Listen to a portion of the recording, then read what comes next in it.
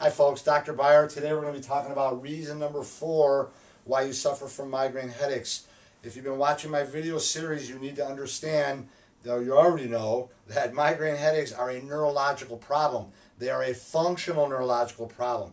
There's rarely, like 1 out of 10,000 times are they due to brain tumors and things that you can see on an MRI or a CT scan, which is why many of you have had those scans and it didn't show anything, because you can't see dysfunctional neurons on an image. Okay, you can only see tumors and malformations and bleeds and things like that. So it's a functional neurological problem, but what's causing the dysfunction? What's making the neurons in your brain sick?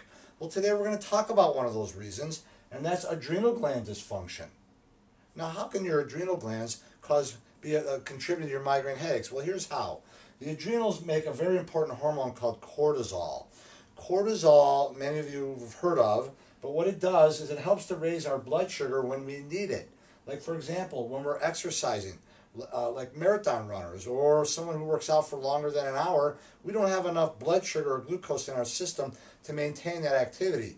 Cortisol helps us to break down stored blood sugar, known as glycogen, or it tells the liver to make new blood sugar in a process called gluconeogenesis, so that we can raise our blood sugar when we need it. Also, when we're sleeping, so we're not eating when we're sleeping, so our blood sugar, if it goes too low, that's not a good thing.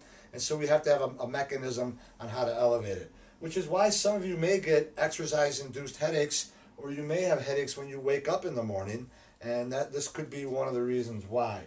Cortisol also helps to manage inflammation, which is a topic for another day. Now, when your cortisol levels are too high, if your adrenal glands are being stressed too much, and there's a lot of reasons for that, psychological stress, but physical stress, poor diet, anemias, nutritional deficiencies, chronic inflammation, food sensitivities, and just many other reasons. But for whatever, if cortisol is too high, your blood sugar is going to go too high, and your brain hates that. And that area of the brain called the midbrain or mesencephalon that gets overactive, which causes migraine headaches, the vasodilation of migraine headaches, doesn't like that, and it'll start to dysfunction.